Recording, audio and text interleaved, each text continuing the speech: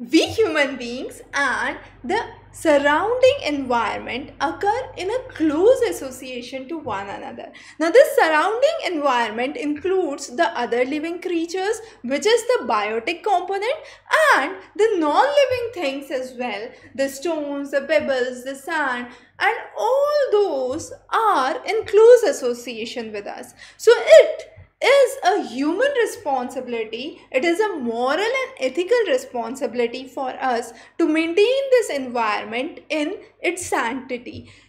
Therefore, we understand the concept of environmental ethics. Now, whenever we talk about food chain, we understood the hierarchies that exist. So, if any one of the organisms is removed from that hierarchy, definitely the whole of the food chain gets disrupted, and that is the basis to understand this environmental ethics. Now, there were two important studies that have been quoted here. One is the Rachel Carson's study on the silent spring. This work of silent spring talks about the extreme use of chemical pesticides, and because of those use of chemical pesticides, we have seen that there has been significant deterioration in the environmental conditions. The next interesting study is Paul Ehrlich's study, and that is in the name of the population bomb, and that explains how the ever increasing population has brought a curb to the natural resources, and it could be a kind of devastation for the natural resources. So these two studies basically promote us, motivate us to understand what is ethically correct, what is morally correct when we are taking any judgment that affects the environment or the surrounding creatures. Now, there have been three interesting approaches to study this. Now, these approaches are Anthropocentrism, Biocentrism, and Ecocentrism. So when I say Anthropocentrism, we are talking about an approach where we are focusing on an environment derived from human interest alone. So what we want our surroundings to be like, we would make the surroundings similar to that, and this is very true when you have an example of your home. So how you want to be or how you want to create your home depends solely on you, and the same goes with this planet Earth. So this is the anthropocentrism view. Anthropocentric means human based approach, so it's based on our interests alone. Biocentric approach says that each of the organisms that we can see around us have their right to coexist. So each of the organisms have their interesting rights to coexist, and none of these rights should be suppressed, and therefore biocentrism approach is important. The third important approach is ecocentrism. Ecocentrism maintains an environment which deserves a moral consideration. Now, this moral consideration focuses on understanding organisms, their lives, and understanding that their lives goes along with our lives. So, maintaining a proper balance between the two life structure is what is very important when we talk about the ecocentrism. So anthropocentrism, I repeat again, it's a human induced approach where we focus based on our interest.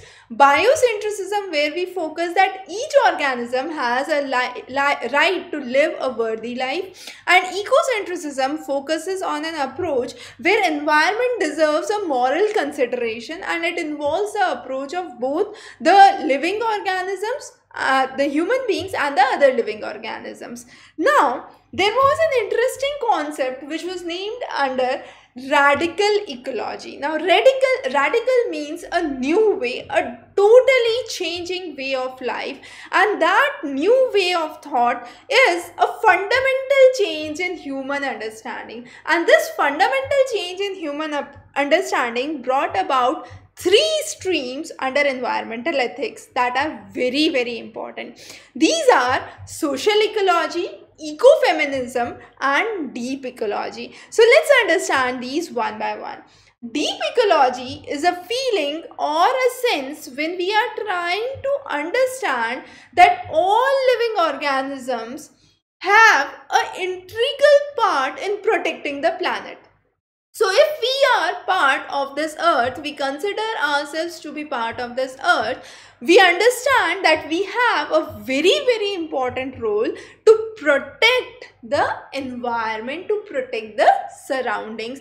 And this deep ecology concept, you have a famous case study of Sherpas, how they used to worship the Himalayan mountains, and they were not allowed to extract any plants of or any medicinal value of the plants that could be seen in the Himalayan specific mountains. They used to worship it to that extent, and that is deep ecology. It is a feeling imbibed deep within yourself. So we have covered deep ecology in a separate lecture. Coming on to ecofeminism. Now ecofeminism talks about a crucial connection that exists between the exploitation of women and the domination of the nature. So you had a French writer, Eaubonne, who basically in her works tried to explain how there is a deep connection that exists between the two, and it is the domination of the natural world that becomes very important. The next is social ecology. Social ecology shares the foundation of environmental crisis in the dominant ideologies that exist. So Bookchin was one of the major propounders of this theory, and social ecology tries to explain that social problems are basically a connection of mutually dependent thoughts that nature and human beings have. So there is a mutual dependence that is seen between nature and human beings, and that is social ecology. So those are the three important approaches under the concept of environmental ethics in radical ecology. So radical ecology becomes a very prime focus and an important concept to understand under environmental ethics. A quick crux of what we have understood is, the idea is we as a human being have a moral and a social responsibility, a ethical responsibility to protect the surrounding, to protect the creatures, the biotic as well as the abiotic components around us. And that was about environmental ethics. We would be covering many interesting lectures for you. Stay tuned. Have a wonderful day.